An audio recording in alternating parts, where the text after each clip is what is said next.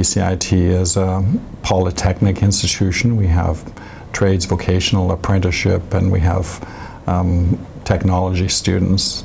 And that last group is our biggest by far cohort. I think the BCIT mandate dictates a lot of what we do. We are actively engaged with our users, the faculty and staff and students. But we also leverage technology so that we can connect with our users anywhere, anytime. Because BCIT students work mostly in project groups, they don't work individually, everything is the project.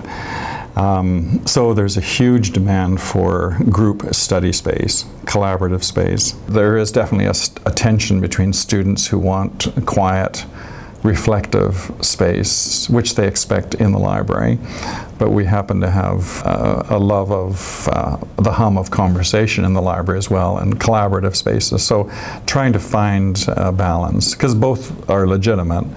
Both of those needs are ones that we have to meet, so we're trying to find that balance. But we have done some exciting things. We lend iPads, for example, which I don't think any other institutions do, and smartphones. So what can we do to make our services more flexible? And this brings in the optimization of the virtual spaces. What can we deliver virtually so that they don't physically have to attend? There's also a demand for longer operating hours. The students want the library to be open 24/7, 365. So what we've done as a compromise there is that we don't have a staffed space open 24/7, 365, but we do have the APOD. In November of 2007, we experimented with extended hours till 3 o'clock in the morning. We put together a cluster of spaces in the lower floor, and with simply adding some closed circuit cameras and a keypad, we created this pod, and the APOD, which stands for Extended Hours Pod, but we thought the A kind of gave it a Canadian flavor, suddenly emerged. Then in May of 2009, we decided to go 24/7. But still only for the September and January terms.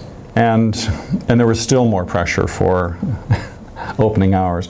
So we decided in June of this year to throw it open 24/7, 365. So it virtually never closes. Feedback from students has been extremely positive. In all of the student surveys that we do, the APOD comes up as high on the importance and the satisfaction scales, and means a lot to students who can't go home to work on projects. They can't crash at home and work at 3 o'clock in the morning, and they can do it here. Well, the APOD has become part of the BCIT vocabulary. I think it was in 2 terms, like 250,000 students went through that space, and some of them stay there all night. Yeah, we don't lend sleeping bags at the circulation desk, but we want people to go home and reconnect with their families occasionally.